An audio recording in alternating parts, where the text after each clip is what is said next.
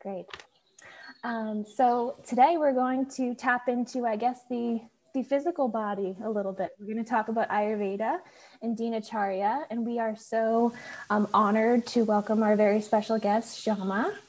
And I'll tell you a little bit about Syama. She was raised in a family of Bhakti yogis and grew up around her father's Ayurveda health retreat in North Central Florida. She knew there was something magical about her parents' ways, but didn't know that living and sharing yoga and Ayurveda would also become her life too. After receiving her bachelor's in traditional Eastern arts, she moved to New York City, where she spent almost a decade living and serving at the Bhakti Center in New York City. She, along with her sister and husband, directed 2 yoga studios in the East Village, the Bhakti Center and Stanton Street Yoga, where they taught in-person trainings on yoga and Ayurveda to hundreds of students each year. She now lives in Alachua, Florida, and her whole life of teaching has moved online, teaching weekly classes and 100-hour and 200-hour trainings in both yoga and Ayurveda online has opened up the classroom to students around the world. And I will say a personal note about Syama. She was one of the first devotees that I reached out to on Instagram when I was interested in learning a little bit more about Bhakti. And she invited me to the Bhakti Center in New York to my first Thursday night kirtan, and was just so sweet to talk to me after the kirtan and introduce me to the community there. And I can just tell she's such a light, and everything that she does is in service to Guru and to Krishna. And she and her husband and family are so dedicated. So thank you so much, Syama, for being here with all of us to share your knowledge and your light and love that you share with everybody. So I'll leave it up to you how you want to run this. I'm sure, will you have some kind of presentation, or do you want to just, you will? Okay, great. So I will make you, are you a co-host? Let's see.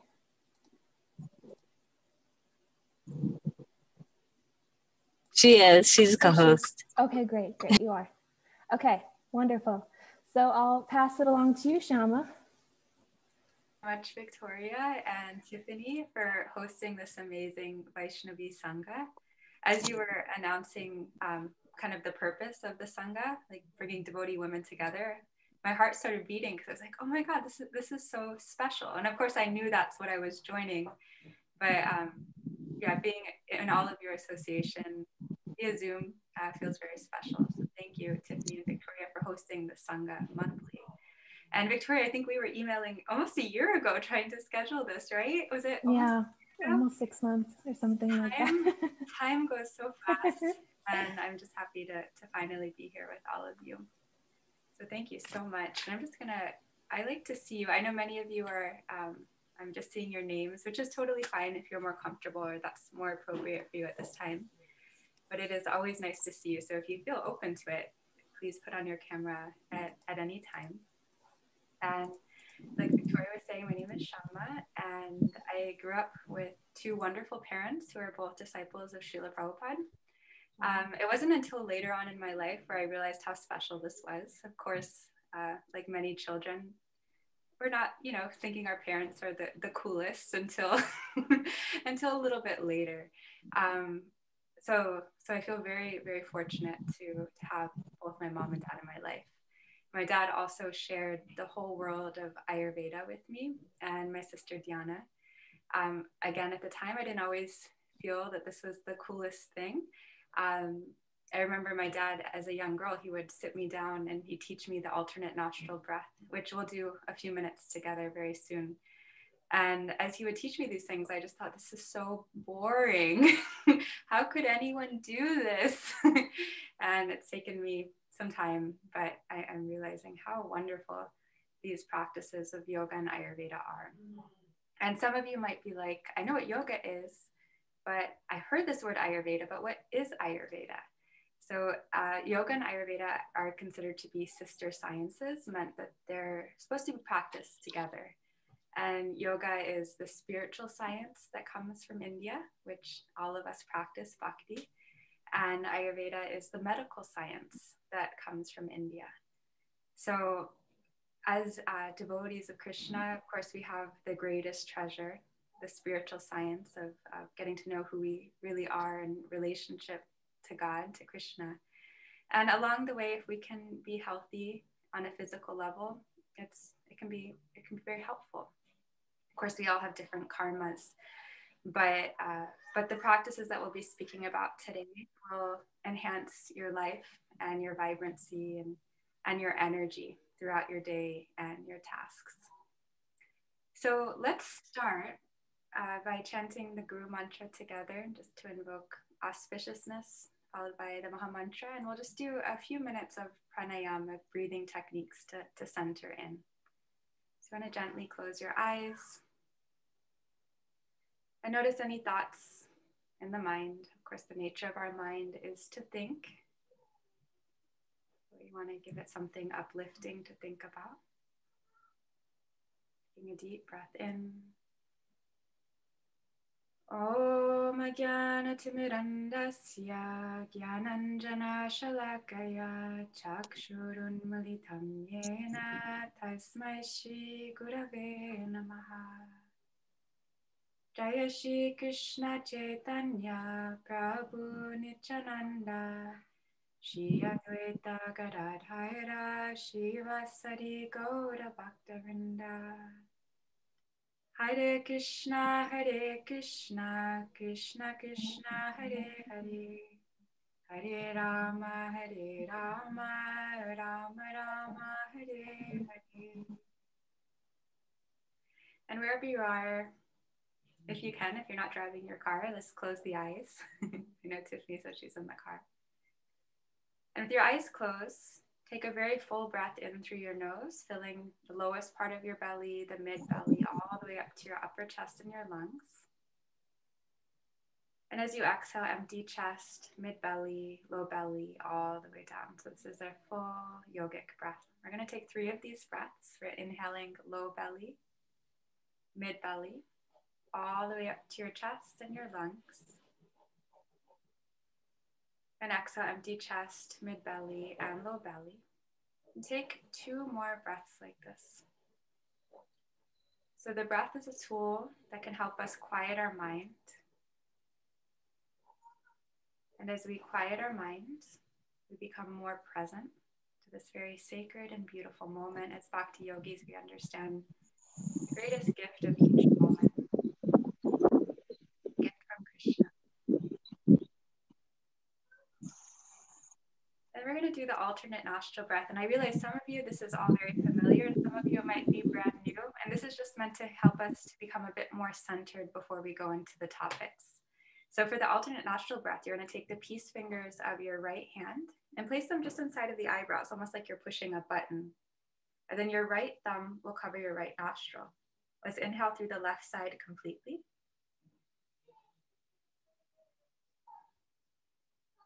Cover both nostrils as you hold your breath.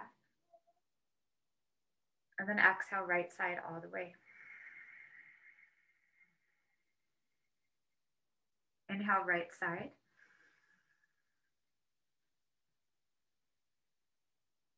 Cover both nostrils, holding at the top. And then exhale left side. So that's 1 complete round. We'll do 2 more together. Inhale left for 4, 3, 2, 1, holding at the top. And exhale right for 3, 2, 1.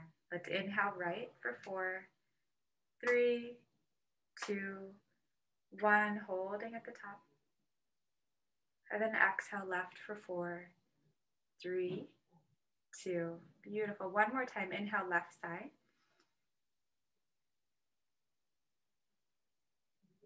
Holding at the top. Exhale right side. Inhale right side.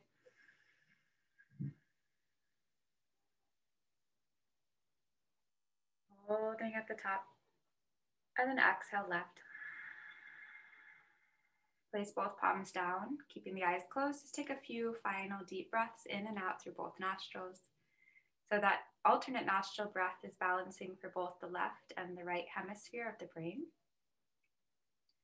Our left hemisphere being more logical, able to grasp information. Our right side being more intuitive or creative. Both sides are very important. And then as you're ready, you can just open your eyes. And again, I'm only seeing some of you, so thank you for thank you for your camera. So Ayurveda, Ayur means life and Veda means knowledge. So when we're studying Ayurveda, essentially we're studying the knowledge of life based off of the 5 material elements: earth, water, fire, ether, and air. And we see that the elements make up everything in the material world. So if you're looking out the window, whether you're in New York City or you're where I am, I live in Alachua, Florida. We live in the forest. Everything outside is made of matter. Everything in your home is made out of matter. And as devotees, we also understand that our bodies, they're made out of matter. So Ayurveda is the study of these 5 elements and how to bring them into balance. An important thing to note is that there's not a one size fits all in Ayurveda, which I find so wonderful. I know when I was younger, I would look at health magazines, and one magazine is saying be gluten free, and the other magazine is saying just do lemonade and cayenne and maple syrup for 10 days. And another magazine is saying do this, or do, and it can be very confusing on a health level. How do I take care of myself? And Ayurveda is saying, you know what? Maybe that diet will work for Monica, and maybe that diet will work for Victoria, but not for you. So it's quite empowering science because we actually have to get to know ourselves on a physical and also internal level. And we can get to know ourselves. We might know, hey, I'm not hungry. I shouldn't eat anything. But then there's the discipline of actually not eating anything when we're not hungry, right? So there's the empowerment of knowing, oh, I'm hungry or I'm not hungry. And then there's the discipline of, okay, how do I take care of that cue from my body? And yeah, again, it's very personal for everyone. So I'm going to share a screen with you, which is, I think here.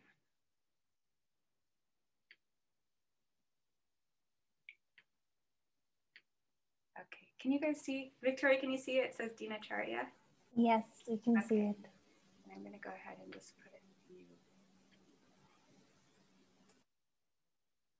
Okay.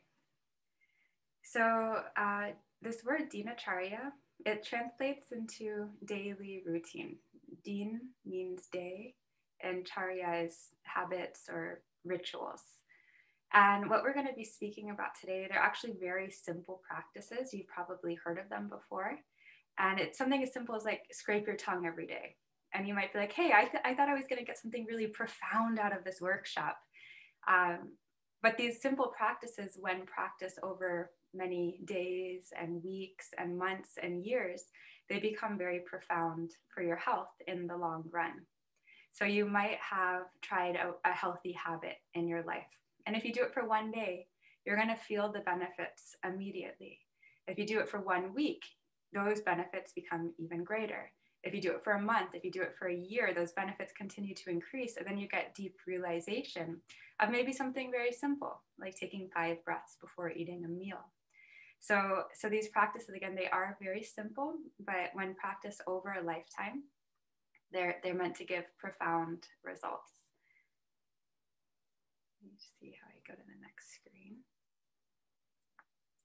I think, oh, there we go. Is that the next one? Yes. So regularity. When I was young, this word regularity, consistency, stability seemed so boring to me because I thought, life needs to be exciting and fresh and change every day. But what I've found is I've grown a bit older. I'm still in my mid-30s, but that stability and regularity is one of the foundations of health. And in one sense, again, it could be monotonous, but there should be certain steady practices that we have every single day without fail. Like, for instance, eating your meal every day.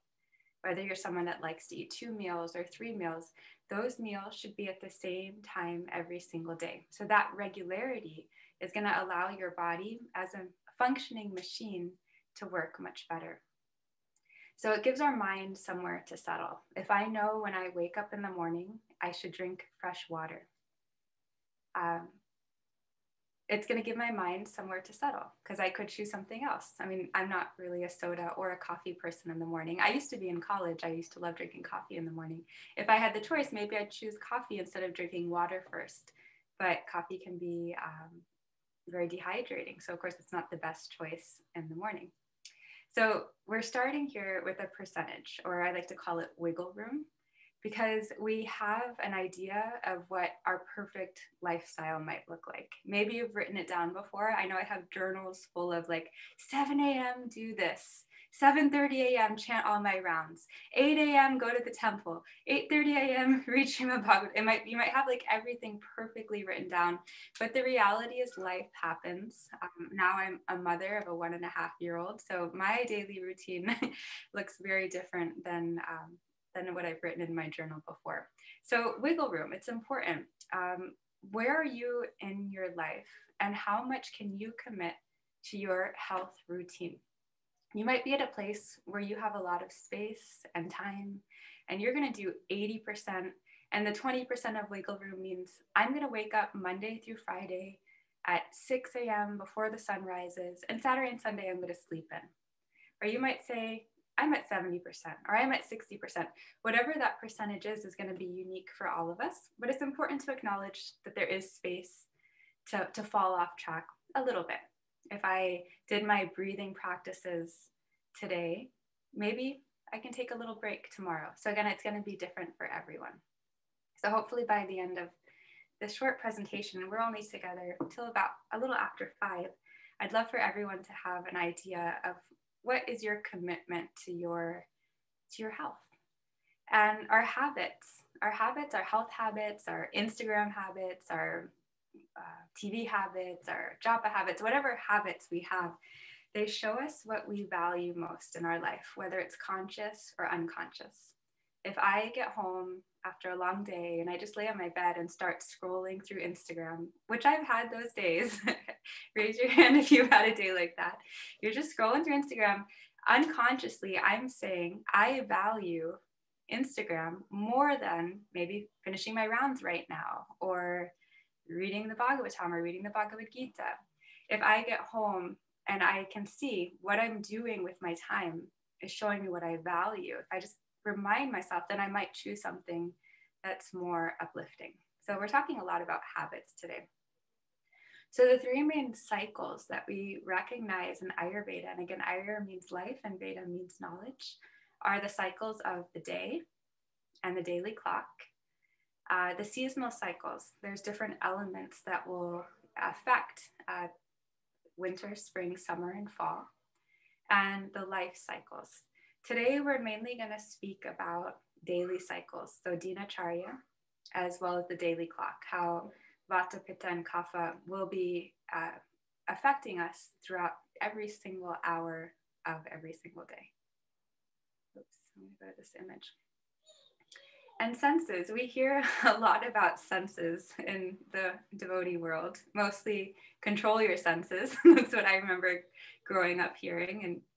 And in one sense, I almost felt that senses were a bad thing, because in the devotee world, it's sometimes like, oh, we just speak about senses as these things that are totally out of control, which in one sense, they can be, right? These senses can completely distract us from the meaning of life. But at the same time, these senses help us to experience this world. And how grateful am I that I have ears to hear, and I have eyes to see, and I have a mouth to taste. Of course, as devotees, if we can learn to dovetail and use our senses to take us closer to Krishna, that's ideal. So we're going to speak about how to care for our senses, and then we'll go into an ideal daily routine. So these are the 5 major elements as per Ayurveda: earth, water, fire, ether or space, and air.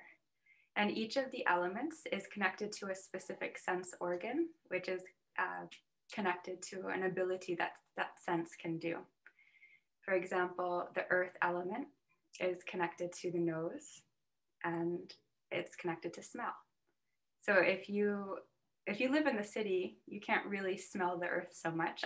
As Victoria shared, I lived in New York City almost 10 years. When COVID came around, we actually just moved down to North Central Florida. So now we live in the forest after like 10 years of New York City living. But now if I take a deep breath, I can smell the earth all around me. Water, the water element can be found in the tongue, and it gives us the ability to taste. If you've ever had a very dry mouth, you can't actually taste what's on your mouth. Fire is said to be a pitta organ that's in the eyes. So with light, we can see. Without light, we can't see. And air, the air that's moving, it allows us to touch or to feel. So if there wasn't the air element, you could touch, but maybe not feel. And space is connected to the ear, which allows us to hear. And I was recently hearing a class on end of life, and I didn't know this, maybe some of you already do, but the hearing element of space is actually the last to leave when we're leaving our body. And I was thinking, how amazing is that, since we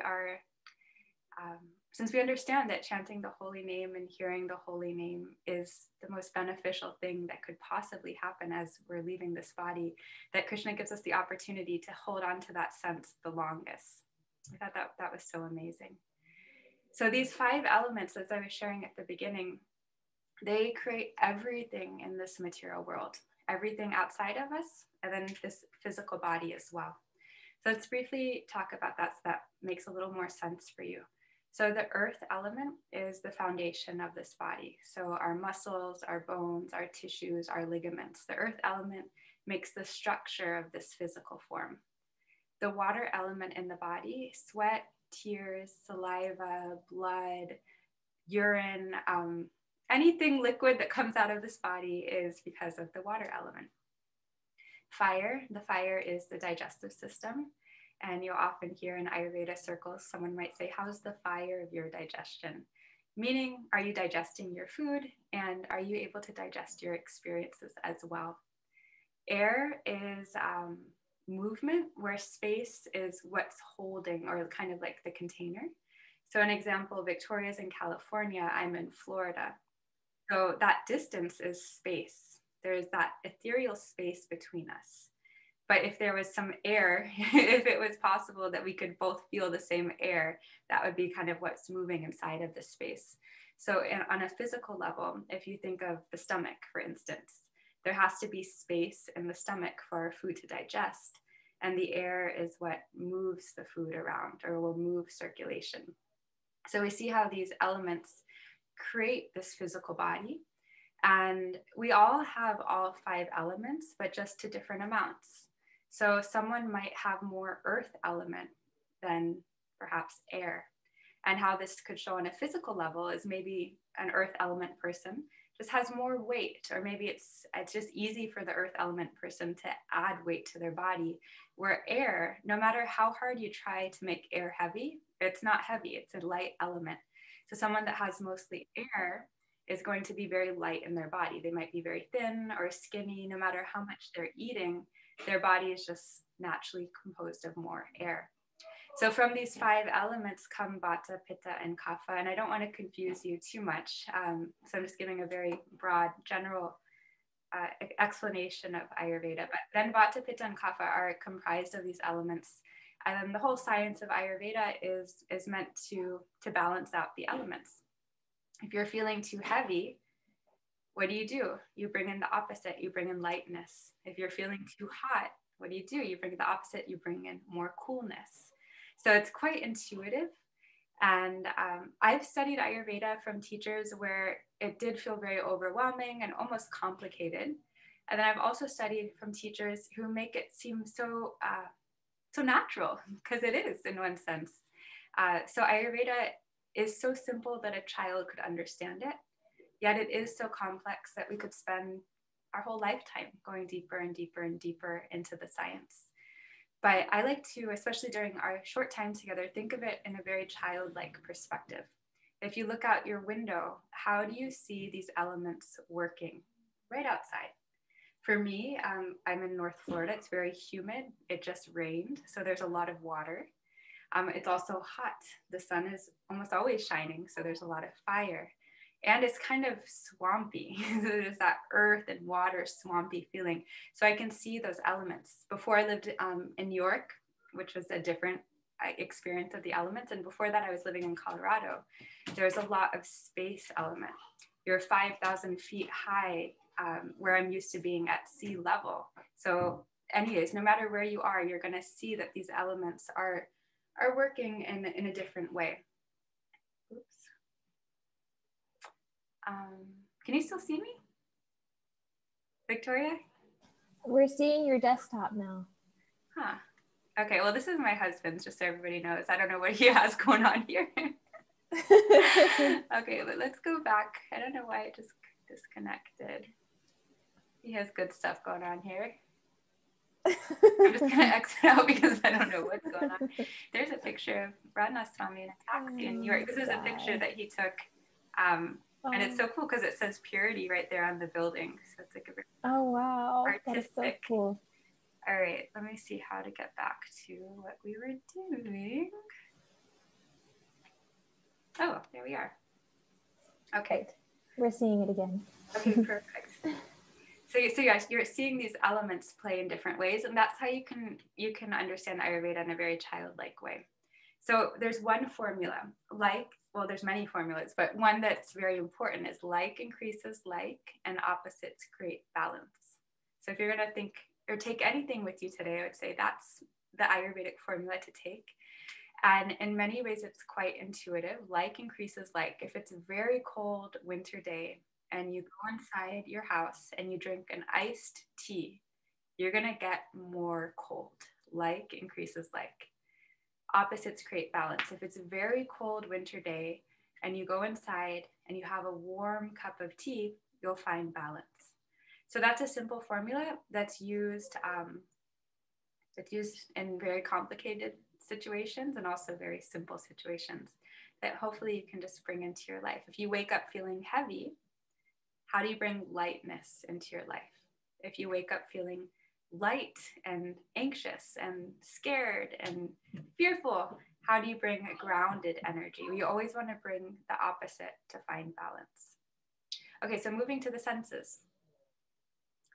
We're going to talk about the senses and then we're going to go into the daily routine.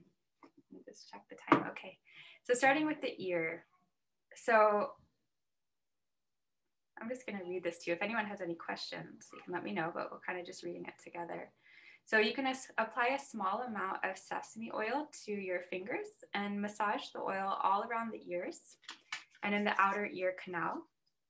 And this is especially helpful in the winter months when the ears are exposed to cold and dry air, or if you had a day of traveling. And then another way to care for your ears, of course, is to be mindful of the type of sounds that are entering into your ears and the volume.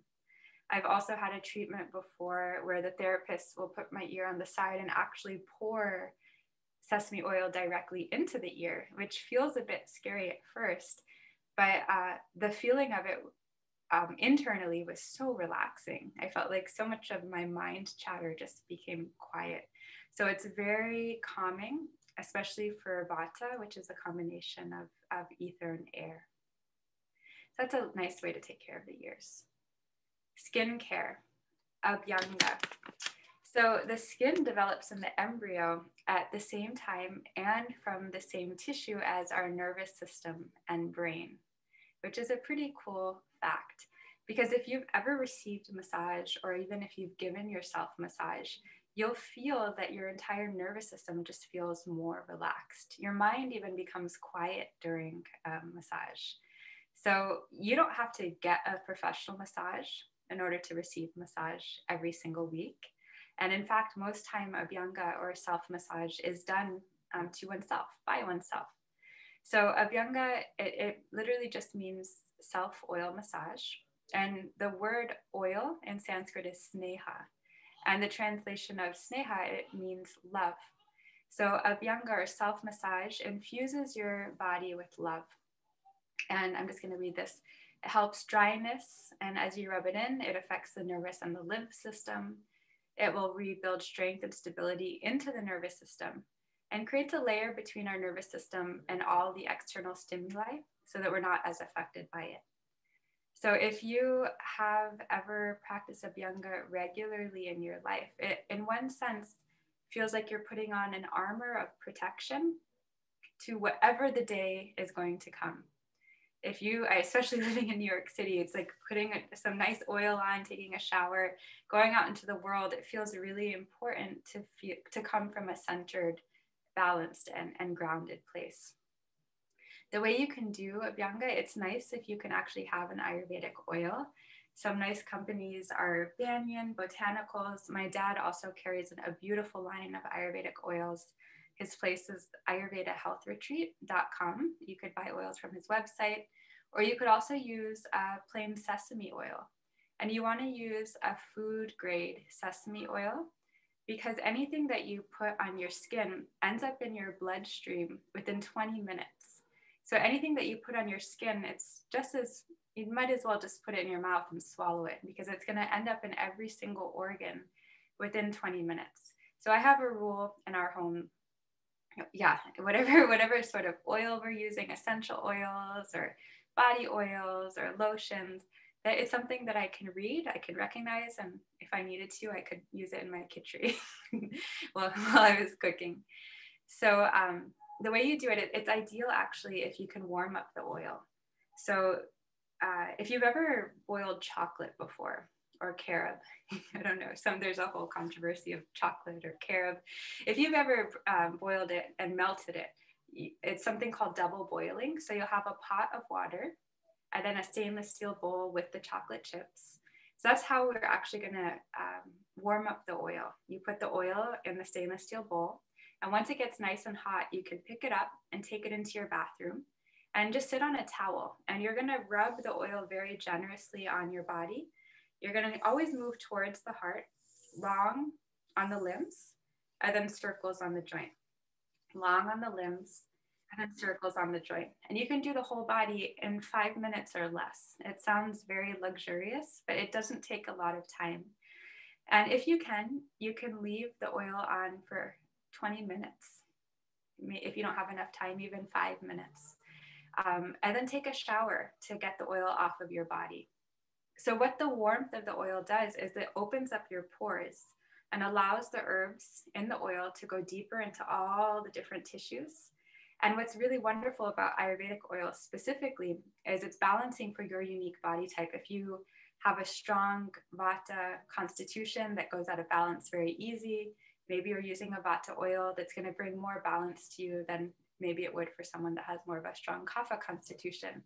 But those herbs, they're going to go into the tissues and nourish you. And they also have the potency to release or extract toxins at the same time. So that's why the heat of the oil is so important, because without heat, the pores could stay closed. But with the heat, the pores open and the oil goes very, very deep. That's the same thing with a warm shower after you put the oil on. The warm shower or the steam from the shower is also going to open up your pores, allowing the oil to go nice and deep, deeper, deeper, deeper, and also to release any toxins that perhaps are found in your body. And you can use soap in the necessary areas like your armpits, but I wouldn't use soap on the rest of your body, just so you can leave a thin layer of the oil on your skin. And then after you get out of the shower, just pat dry. And you might think like, why would I put all this oil on and then wash it off? You're still gonna feel the oil on your skin, especially if you're not using soap, and then just a gentle pat. So one more unique thing about Ayurvedic oil, the way that it's made is usually equal parts water and a base oil, very often sesame, and then a lot of herbs, a lot of medicines, and put on a very low flame and stirred. And traditionally healing mantras were chanted to the oil as it was being cooked.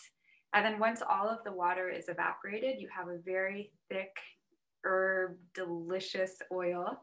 It literally smells so good, I sometimes want to eat it. And then you'll just strain out all the herbs, and then you have this infused oil that really is medicine. It's not just luxury, it is medicine. And a lot of these self-cares, sometimes people will say, well, I don't have time for self-care, or, you know, why take so much care of the body? But in the long run, it's actually, by doing these things, it's like your insurance. If you don't have to always have insurance if you're doing all of these things to prevent disease, because this is a lifestyle to prevent illness. In the West, we often start taking care of ourselves or going to the doctors when there's a symptom or we're sick. But Ayurveda is the science of taking care of yourself even when you're healthy, so that you don't get sick or you don't get the illness. And of course, life happens. We live in a very different age. Sometimes we take perfect care of ourselves. I hear of this all the time. Someone that's eating organic, and, you know, then cancer comes, or this comes, or that comes. So of course, all of that in some ways is out of our control, but this is a wonderful way to show Krishna that we're doing our part in taking care of this sacred body that he's given us. And then just a little bit more of the benefits. The benefits of Abhyanga, or self-massage. And I'll just read a few of them with you. Nourish the entire body, decreases the effects of aging, imparts muscle tone, lubricates the joints, increases circulation. And go ahead and just read down by yourself.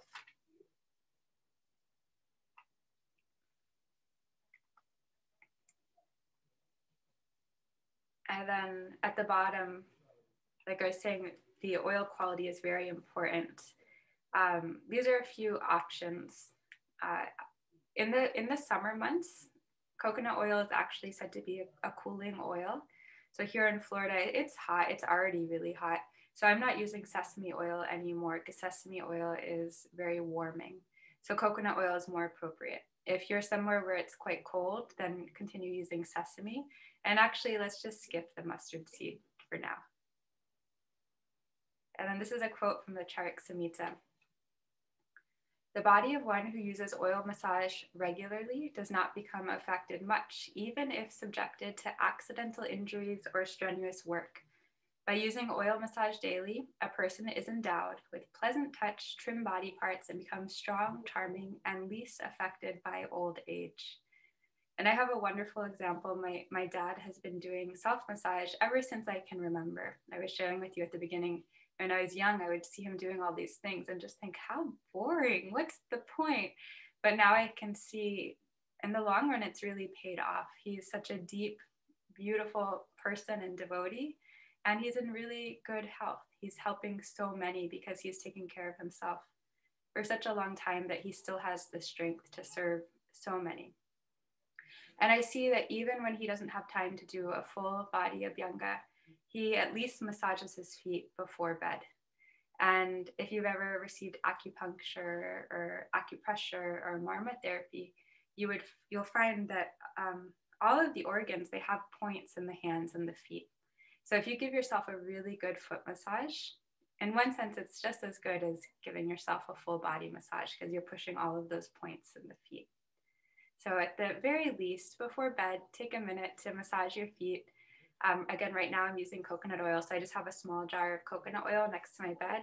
And even with a 1.5-year-old, I'm finding time to do this.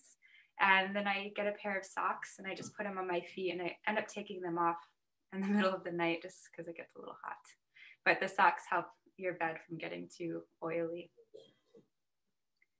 All right, so let's speak about eye care. Hey, Syama, there is a couple of questions from Monica in the chat. She says sesame oil versus regular oil, which I think you covered. Okay.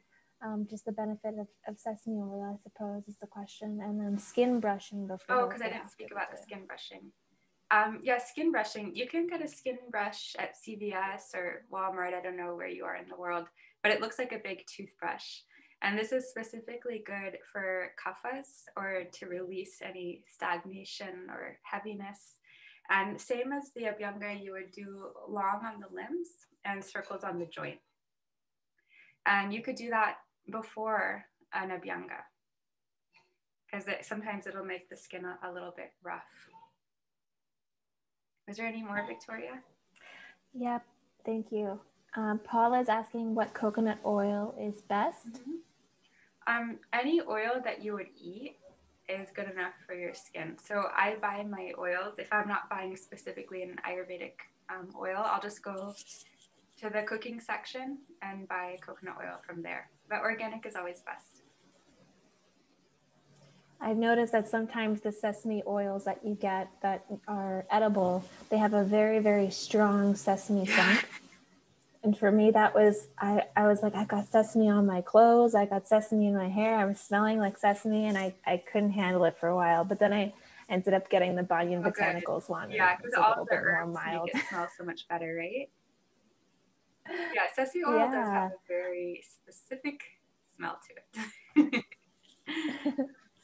Jai Radha is asking, when we apply oil massage, the clothes get oily. How do you prevent that? Ideally, you're taking a shower right after. So for me, I'll wear maybe my bathing suit or like a bra and underwear when I go into the bathroom and do my massage, and I'll sit on a towel. And yeah, when you're practicing Ayurveda, it's hard to not have oil somehow all over your home, on the doorknobs, on the bathtub. So it does take a lot of cleaning. But maybe if you have a specific shirt or shorts that you wear when you're doing your Abhyanga, so you're not kind of getting everything oily. Thank you. So I care. Oh, sorry. And you all can, sorry, I just wanted to say, feel free to unmute yourselves and ask questions as well. If you don't have to put them in the chat, but if you want to, if that's more convenient for you, please, whatever is more convenient. No, it's sorry, okay. Syama, go ahead. So I was just saying that I care, especially in this last year since COVID came. I know I've been on the computer way more than I was ever used to. And I imagine many of you probably are in the same boat.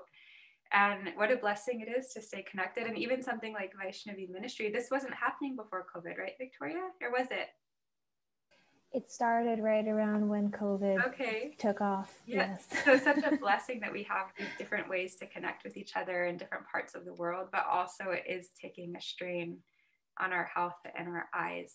So some very nice, simple ways to take care of your eyes is to use rose water and spray it directly in your eyes. And this could be while you're taking a break. Maybe you work from your computer and you just need to take a break. You step away and spray some rose water. You want to make sure that it's a rose water with distilled roses. So if you get a rose water with essential oils drops and you spray it in your eyes, it's probably going to sting.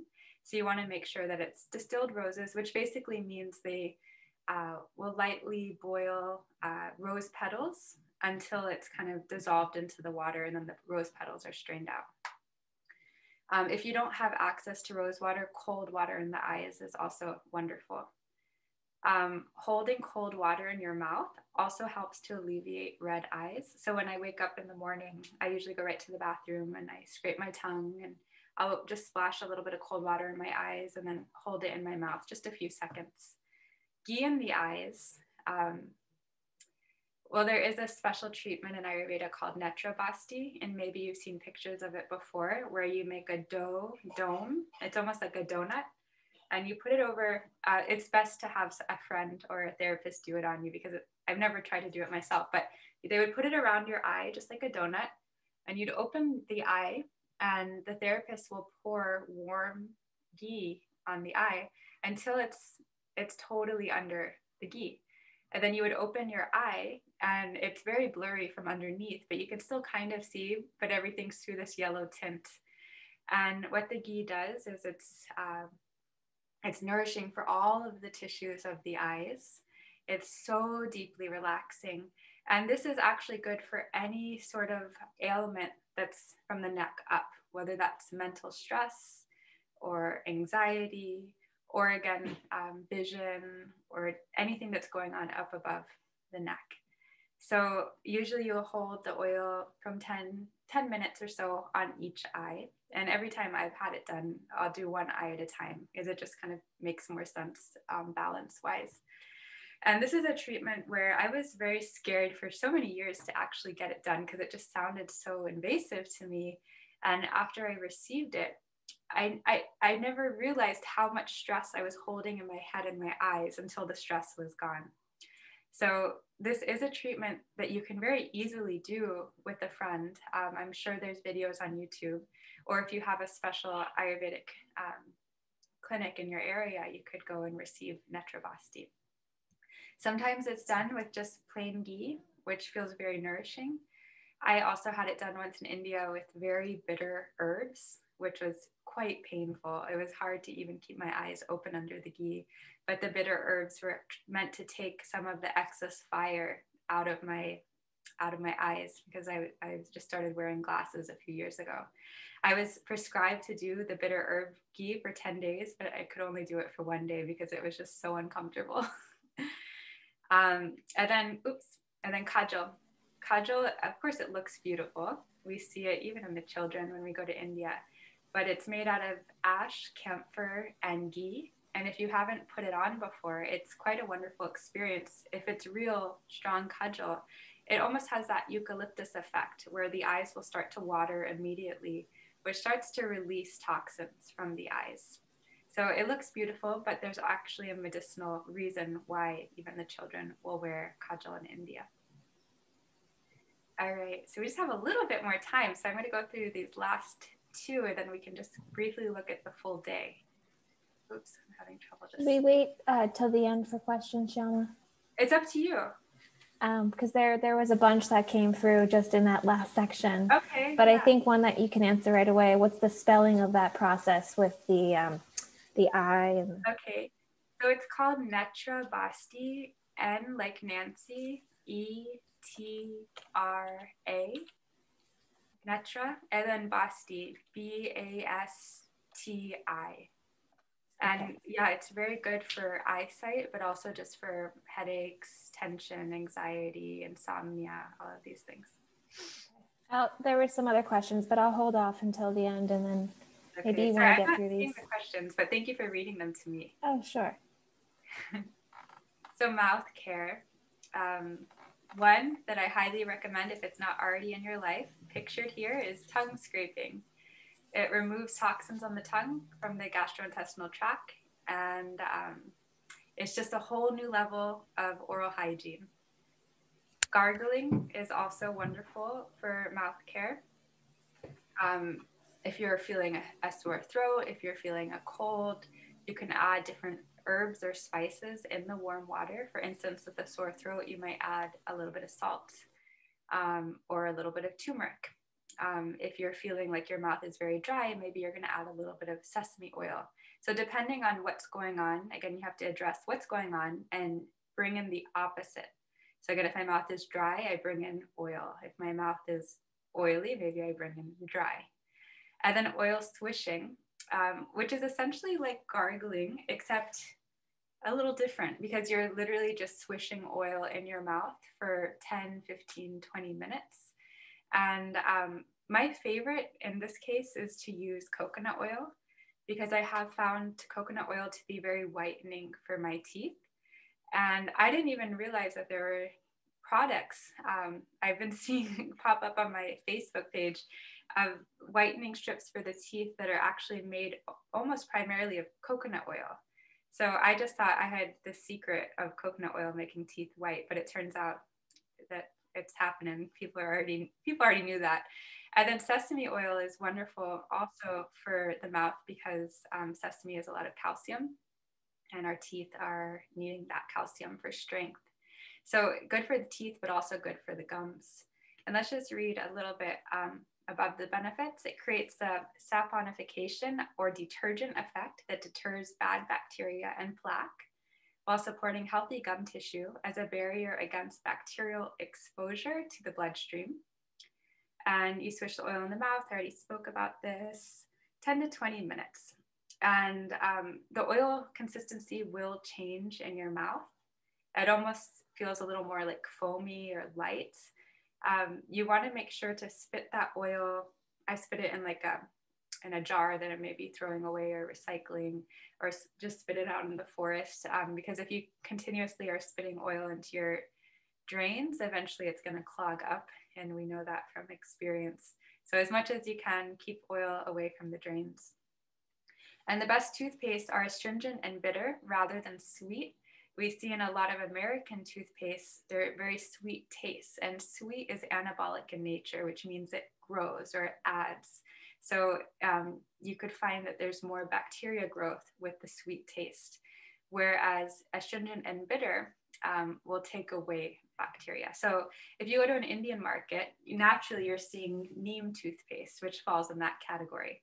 So most of the Indian toothpastes are actually astringent or bitter. All right, nose care. Neti pot, which is pictured here, it's good for allergy season, traveling, if you're not feeling well, or if you are feeling well.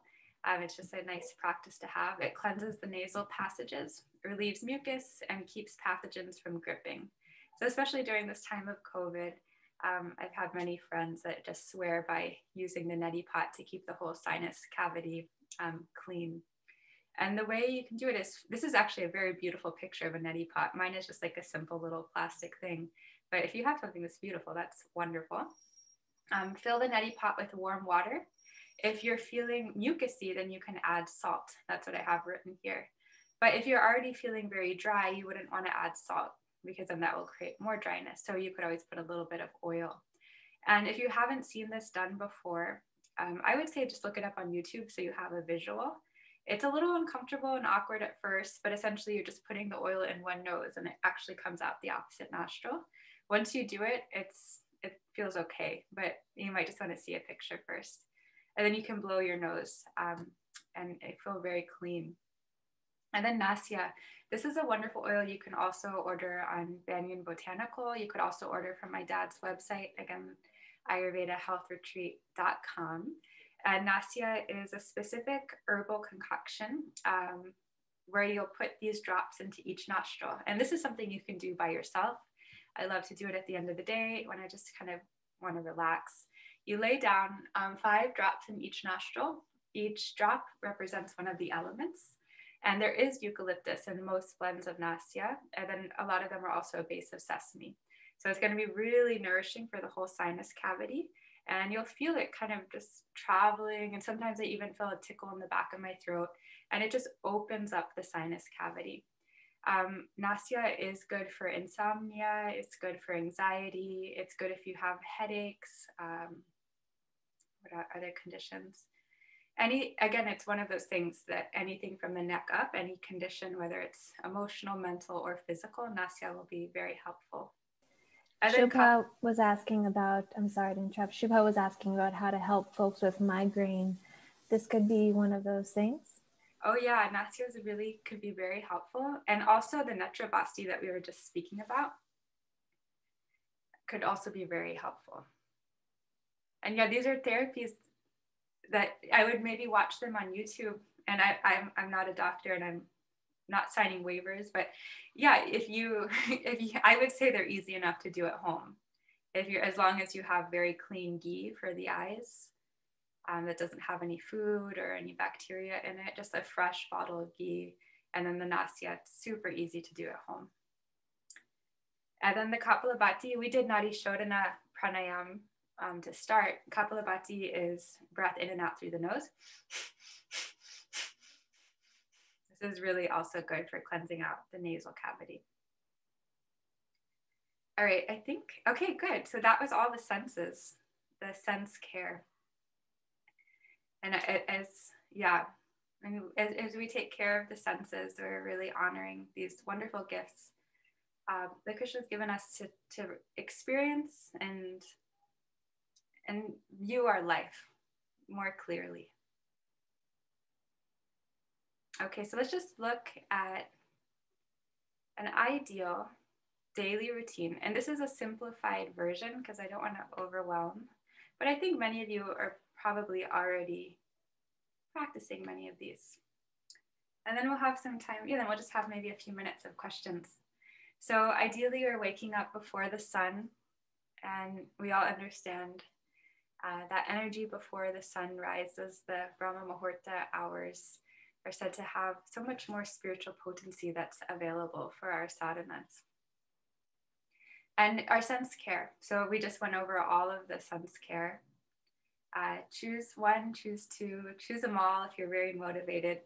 but we're in this for the long run. So rather than doing them all tomorrow and then all for the next week, and then when it comes to July, just dropping everything, I would suggest just choose one new thing, maybe a month, and then see how that goes. And then add the next new thing, because otherwise there's just so much and it definitely can be overwhelming. But, you know, if you aren't scraping your tongue yet and you just say, I'm going to order a tongue scraper right now, then that just becomes a part of your life. And when that feels totally normal, say, you know what, I'm going to try to get some rose water and start spraying my eyes. And slowly you're doing all of these things regularly. We're in it for the long run. Warm water with lime or just warm water is really wonderful for getting the digestive system going and having a hopeful bowel movement in the morning. And when we're releasing, when we're evacuating in the morning, we're releasing yesterday to be ready for today. Morning meditation, japa reading, maybe you go to the morning program, and then breakfast. So an ideal breakfast is stewed apples. And stewed apples are incredibly easy to digest. And the way you make them, and you might eat more after the stewed apples. If you're like, that sounds like not enough to eat, this might just be the start of your breakfast. You'll peel the apple skin, cut the apple, and then lightly boil with a few cloves. And what the clove does, it'll start to ignite your digestive fire, wake it up for the day to come. And the apple is actually considered a prebiotic. So it's very healthy for the gut flora and the intestinal wall. So it's very helpful for your digestive system. I was one of those people that I could skip breakfast very easily and not be hungry until lunch and then kind of snack. And then, you know, I was just had at some point in my life had very bad eating habits, very irregular. But once I started doing apples in the morning, it just made me hungry and ready for lunch. So you can really feel how it ignites your digestive fire. And when we wake up in the morning, our digestive fire is sleeping, because at night you don't need it so much. It's a very small fire. So you want to build the fire just as you would one in your backyard, starting with small twigs and then with larger sticks and then eventually big logs. That's like the lunchtime. If you start a fire just by putting large logs right away, the fire is going to go out. So the idea of the apple is it's like the little leaves, the easiest thing to digest to start getting your fire going. And I swear by this. It's such a simple thing, but it will completely change your digestive system. If you have irregular evacuation, you know, eating the stewed apples in the morning, even after a week, you might find that your body is digesting a lot better.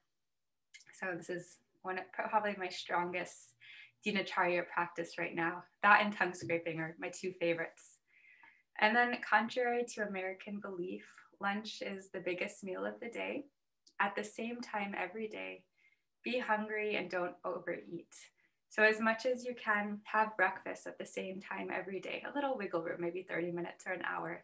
Lunchtime is at the same time every day. Dinner is at the same time every day, because our bodies function like machines, and they'll start to expect food at a certain time, which means the digestive system is already working. It's already turning on. It's waiting, and then it's doing its job. And then dinner is meant to be light, simple, and easy to digest. A nice example could be a simple soup, maybe a piece of toast with your soup, maybe some nice mushy khichdi, just something that's not so filling for your body. Because at night when we sleep, our body's actually doing a lot of work to regenerate itself for the next day. And our liver, it acts almost like a janitor, a very friendly janitor. It wakes up about 10 p.m., which we should be sleeping, and the liver is going to just start doing its job. It's going to go and make sure that everything's clean. And if your liver sees that there's a big piece of lasagna from dinner that's trying to be digested, it's going to say, you know what? They're busy right now. I'll come back tomorrow. So then the organs won't be able to properly cleanse. So that's why it's important to have something very light, or a warm cup of ahimsa milk for dinner could be very nice as well. And then having some time that you say, okay, I'm turning off the computer, I'm turning off my phone, I'm going to retire from this online world and hopefully bed before 10 p.m. So that's a very simple version of a balanced and full day that I think is practical and doable for most of us, I think. And lastly, and this is just general, to spend some time in nature every day. And that might mean just taking off your shoes in between meetings and walking on the earth for a few minutes. And it's said that 20 minutes of walking barefoot on the earth can pull out electromagnetic frequencies from the body. And if we're spending a lot of time on the computer or on the phone or on Zoom, we really need that. And literally hugging a tree does the same thing. So not only hippies hug trees. If you hug a tree, it's pulling out the electromagnetic frequencies that you've been surrounding yourself maybe at work during the day. So I'm going to stop sharing, and then Victoria, if you see any questions or. Sure. Well, it looks like Vandita, you have your hand raised. Do you want to ask a question? Yes, Mataji, Hare Krishna. Hare Krishna. High school student in my senior year, and oftentimes I have to either like stay awake during the night, a whole night study, or get up really early in the morning. And I'll have to eat snacks either to keep myself awake or because I find myself to be hungry. So what can I do that I can eat or do to keep my digestion healthy and also keep my acidity in control? Well, I know college day. You said college, right? High school. Oh, high school. Oh man, you're not even in college yet and you're already doing that. Well, I'm sorry you have to study so much. That's too much. But yeah, I mean, Ayurveda for thousands of years has been recognizing how important it is for us to tune into Mother Nature's rhythms. So to stay up throughout the entire night is not staying in connection to Mother Nature's rhythms. So it's not recommended, but if you have to, simple snacks like maybe dates and almond butter, or like dates can be very grounding, and maybe warm soups if you're feeling hungry throughout the night. I see. Thank you so much, Mataji. I would stay away from cold, like smoothies and salads, and have more warm and nourishing meals. Is there anything like specific I should stay away from to keep like acidity in control? Any like spicy or like tomatoes. I'd say stay away from those two things. Spicy and tomatoes. Yeah. Okay. Thank you so much, Mataji. Thank you. Good luck. I hope you don't have to stay up so late much longer. Thank you. There is a question from Shreya. She said, I used to have thick hair until I was about 20, but my hair started thinning afterwards. It's fine now, but not as thick as they used to be 10 years back. I'm 30 now. Can you tell me what would be the Ayurvedic reason and some remedies for hair fall? Yeah, I mean, there could really be many reasons, and sometimes just aging, the hair will start to fall out. But you could massage your head maybe with sesame oil or coconut oil, depending on your constitution. And anything that's good for the bones is good for the hair. So if you're taking more sesame seeds, maybe sprinkling it on your khichdi or your soups, that could also be really helpful. Okay, thank you. There is a question from Paula. What if we work on eating at a specific time, but we aren't hungry, even after some wiggle room? Yeah, there's always wiggle room. So if for some reason, like maybe you had an occasion, maybe you're at a program and you ate a big dinner. So the next morning you're not feeling so hungry. So that might be a special occasion and you decide I'm going to skip a meal. So, but in general, you want to have that regularity. But yeah, my dad would always say if he's not hungry, he does skip a meal. Whether I'm hungry or not, though, I always do my stewed apple in the morning because, again, that's like putting the little leaves and the little twigs on the fire. So in the long run of the day, it's going to be invoking and invoking the fire more than putting it out. But if you're not feeling hungry on a regular basis, there's something off balance because hunger is a sign of health. So if for some reason you're just never feeling hungry, that means your digestive fire needs some attention. So please make sure that your digestive fire is being taken care of. We have a comment from Archana saying, thank you so much. Hare Krishna, Dhamma Pranam, very wonderful, useful tips. Thank you for sharing. Thank you. Oh, now I see the Paul, questions. yeah, When they're my in the screen was chat. on, I couldn't see it. You can put any spices with the clove or with the apples, but cloves specifically are good because they are heating, but they aren't going to overheat you. So like if you eat a chili, you might feel the heating effect on the body and the mind and feel agitated. Where cloves specifically will ignite the fire, but they're not going to make you feel very hot. So that's good. I like putting cinnamon. Sometimes I like putting cardamom. Yeah, there's not like hard and fast rules about how to put spices on your apples, but every spice does have a medicinal effect. Is it wrong to not put cloves? Is that the question? Hare Krishna. So. Sorry, I clicked before I sent. Is it unhealthy not to wash the oil off you when you've had a massage? I've been self-massaging with sesame oil for about 1.5 years, but I've never washed it off. I keep it on. Okay, and do you do it at night before bed? In the morning. Okay, and I guess it's not enough oil that it's getting all over your clothes or affecting No. you. Okay, well then that's okay. Okay.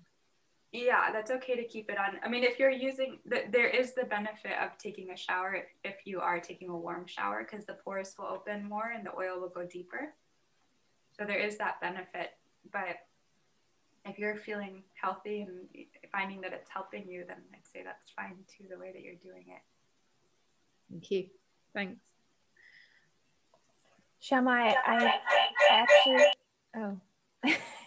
I actually read your sister's book, Ayurveda Mama, and was really inspired by that and how during pregnancy, just the body changes and therefore the needs of the body shift even according to Ayurveda too.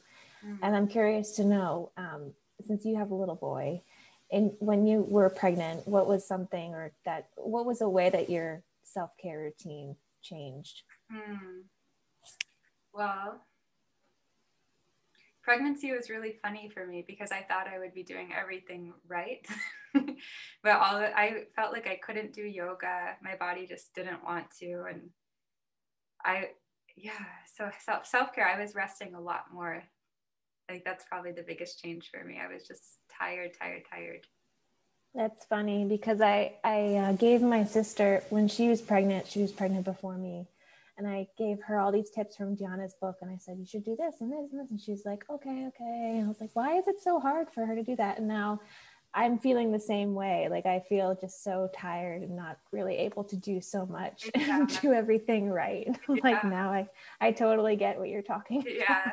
I feel like the tiredness that I felt while pregnant really prepared me for the tiredness of what's to come. Okay.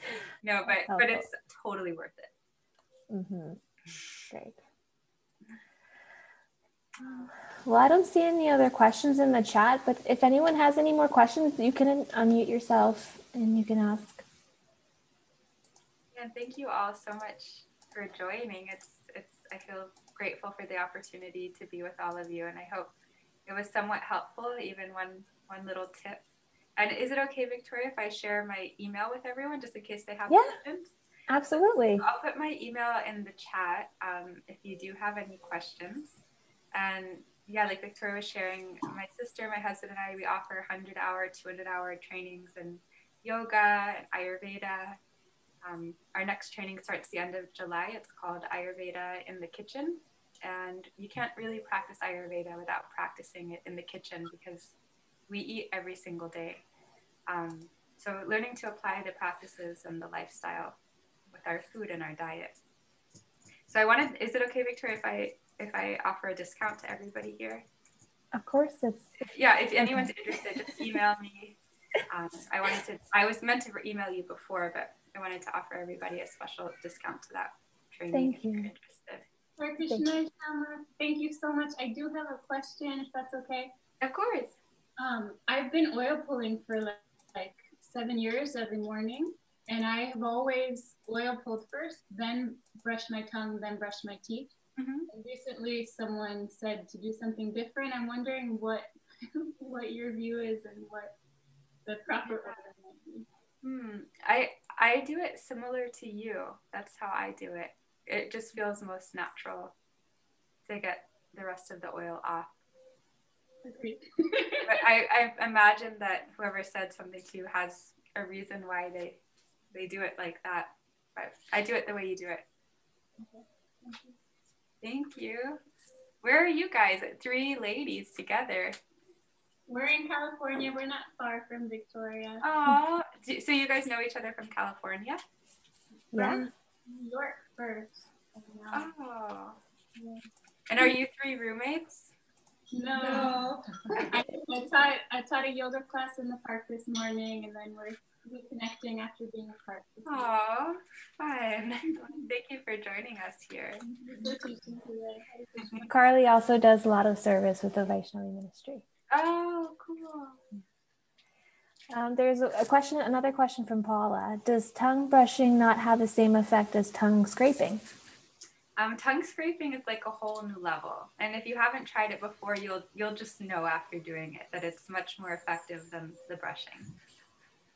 I agree. I can attest to that. It opened up a whole new world for me. Yeah. There's like modern toothbrushes. I've seen them at CVS where they have like a little brush on the back. And I'm like, it doesn't even compare. Shreya says, can you suggest something for post-nasal drip? Post-nasal drip. I don't even actually know what that is. So I don't know if I could suggest it. Is it when like you just have drops on the back? I think it's like mucus, when you get mucus and like. And it drops. And it drops into your. Okay, I guess kind of what it sounds like. Yes. I don't know enough about that, but maybe you could, I would imagine that Nasya is helpful, but maybe research first, what we were speaking about earlier. Yes, a tongue scraper is, I believe, is available on my dad's website. I think you can also get them on Amazon or like a lot of stores, even like Whole Foods carries them now. Yeah, they're very common now. Hot flashes. So that same formula, like increases like and opposites create balance. So if you're feeling heat in the body, you want to bring more coolness. So this might be from the quality of food. You could have a hot khichdi in temperature, but use cooling spices. You might take like a peppermint bath to keep your body cool. Stay away from hot, spicy foods. So just bringing as much coolness into your body and mind as possible for hot flashes. I would like to ask a question. First of all, I want to thank you. I'm Dinacharya. I'm living in Amsterdam, Holland. Wow, Hare Krishna. Yeah. So I just decided I want to stop chocolate because I was really getting completely, it was like a brown thread in my day, it became really important. And I just want to get over it. And so can you suggest anything like why does someone become so addicted to that? And what could I eat or do to just kind of calm down easily from it? Well, good for you for noticing that and having the strength. It's just so boring, to eat the same thing and just see that I'm a slave to this now. And this was it's not the idea. So. Thank you for sharing. Well, have you heard of the 6 tastes of Ayurveda before? Sweet, sour, salty, bitter, yes, and pungent. So coffee and chocolate are actually a bitter taste. So that's sometimes it's said that I know you're in Holland, but I'm speaking American, that because Americans are in such a coffee culture. It's like people just drink coffee. And I've heard it said by Ayurvedic doctors that it's because we're lacking the bitter taste in our diet. We're craving it. So we're only finding it from coffee and chocolate. So if you could find other ways to bring that bitter taste into your palate, and that could be green leafy vegetables or dandelion greens, you might find that you aren't craving it as much.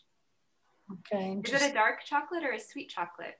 Oh yes, dark. Yeah. So you're craving maybe that bitter taste. Yeah, that is actually true. And that's nice. That bitterness. Yeah. together with the sweet, of course. But yeah, the sweet is, and sometimes, you know, the sweet taste, because each of the tastes also have like an emotional response.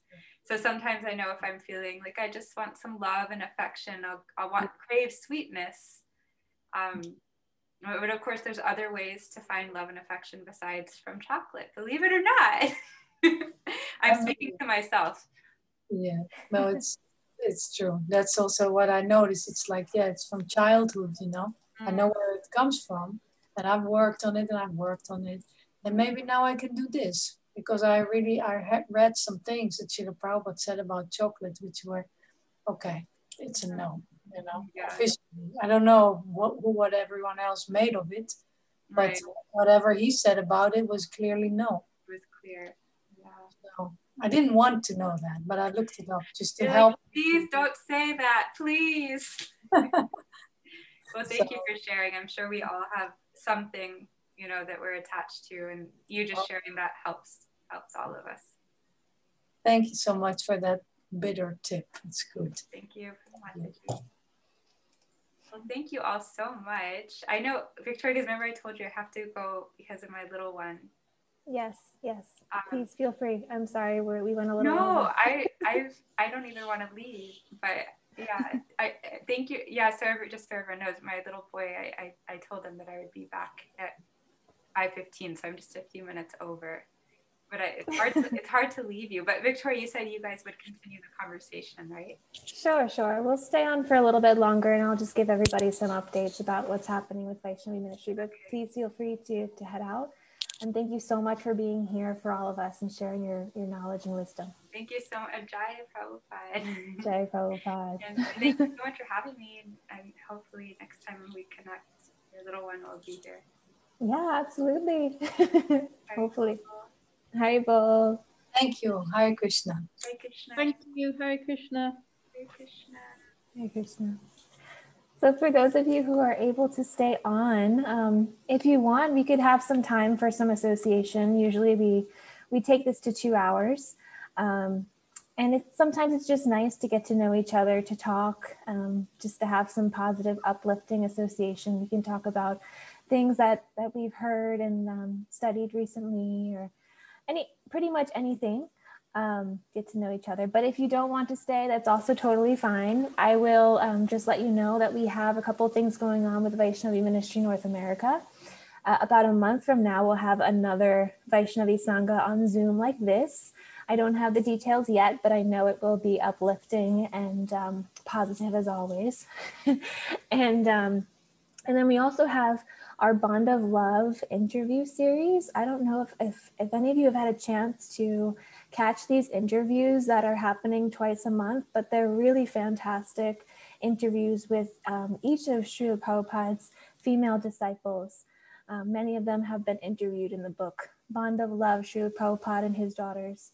And they're fabulous. And after every interview, we do upload it, make sure it goes directly to our YouTube, and it is live streamed on Facebook too. So please make sure you catch those every other Saturday. We should have one coming up soon as well. So I just wanted to let you know about that.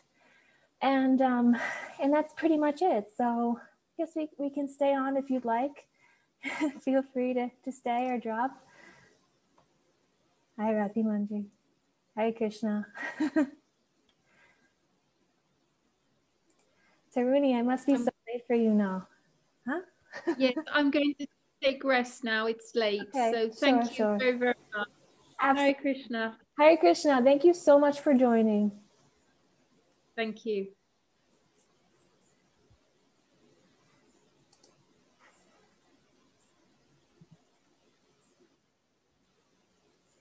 Hare Krishna, Priti, Shubha.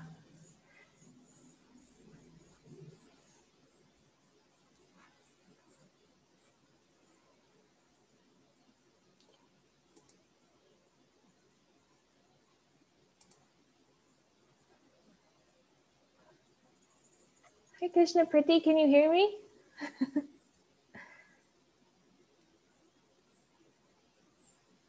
Okay. Hare Krishna.